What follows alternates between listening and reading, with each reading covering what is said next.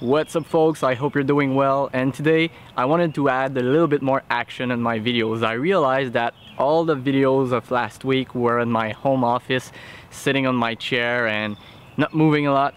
So today, let's talk about my love for martial arts. But this video is not just about that. I'm not about to do any demonstrations. I'm not an expert. I'm a Kyokushin Orange Belt. This is the first belt after the white one, so I'm not here to impress anybody. I just want to throw a few kicks because I want to change my YouTube banner and add more color to it, and I want to maybe find a very nice kick so I could cut around myself and put myself kicking just beside my logo or something like that. But let's go back to my love of martial arts. When did that started? Well, it started when I was a kid. I grew up watching a lot of Jackie Chan movies, Bruce Lee, Jean-Claude Van Damme.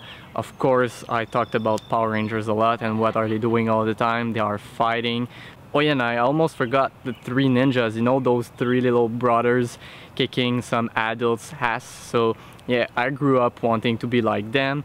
The only thing is I never really did any martial art as a kid or a teenager. I tried once and I don't remember exactly why I stopped, but knowing myself at that time, it was probably because I didn't like the discipline. Alright, before I continue with all the martial arts that I've tried over the years, let's try to throw a few kicks and hopefully one will be very good looking and I'll be able to use it on my banner.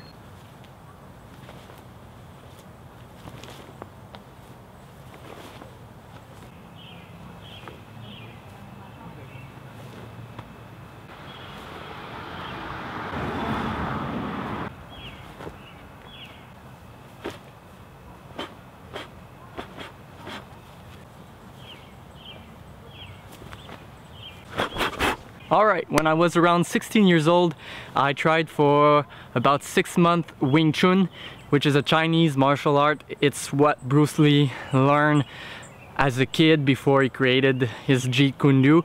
It's also what Ip Man is doing if you have watched any of the Ip Man movies with Donnie Yen. So I tried this for about 6 months. I enjoyed it. I didn't like the lack of practical fights. Then, maybe a year later, I found a place in Montreal where I tried Jeet Kune Do. For many reasons, it didn't last long.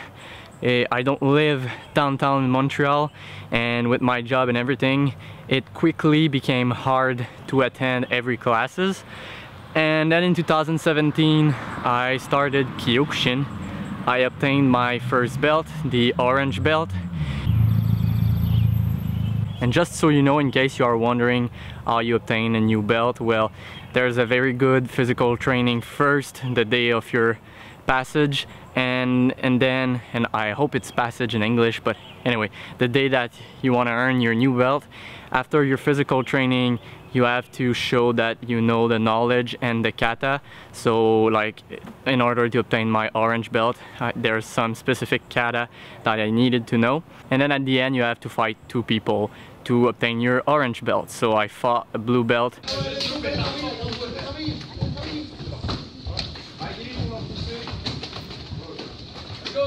and a green belt.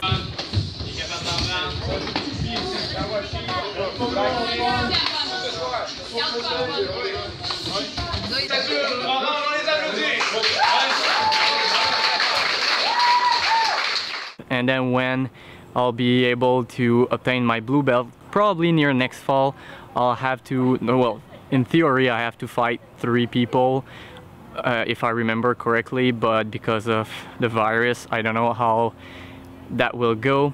But yeah, this is basically, yeah, physical training.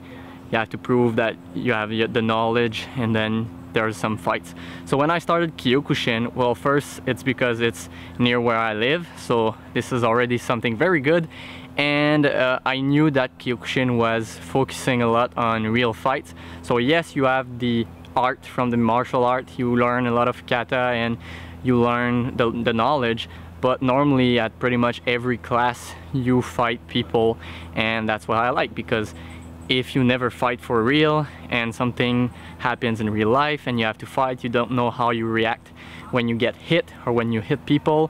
So that's why I love Kyokushin. Alright, Now let's try these for fun. I'm a rookie. It's pretty much the first time that I'm using them. So again, I'm not here to show off because I have nothing to show off.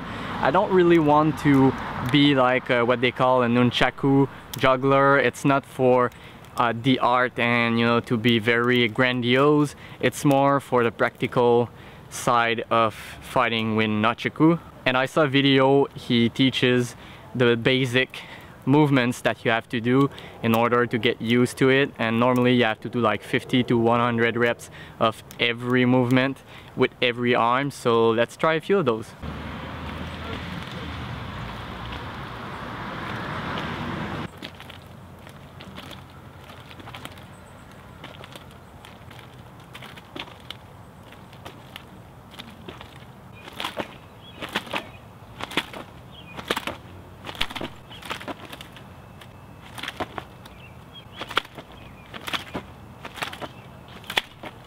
Alright, even if I'm a beginner, I feel good with those. I have to practice a lot, and especially my left arm doesn't want to know shit about doing the right moves, but we'll get to it. So here we are. My plan is to get my black belt in a few years in Kyokushin. Now, I used to do the opposite in my life. Like pretty much everybody, I would build my whole life around my job. So my job was first, and then you pick your activities on the weekends and on the nights around your work schedule. But now I'm gonna do the opposite.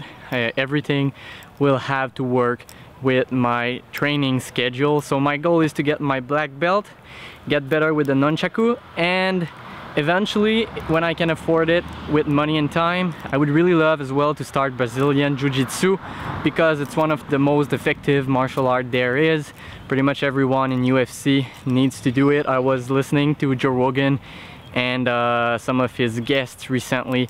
He was talking about the fact that, you know, even if you know karate or kung fu or whatever, people still have the option to run away. But if someone goes close to you and grabs you, knowing Brazilian Jiu-Jitsu will be one of the best things that you'll be able to use to defend. So there you go, folks. I wanted this video to be a little bit different, more active. I hope you enjoyed. I have a movie review coming out tomorrow, and starting next week it's gonna be more about action movies and martial art movies. And let's hope that one of my kicks was great, good looking, so I can use it on this thumbnail and on my banner. On that, don't forget to like and subscribe, and see you next time.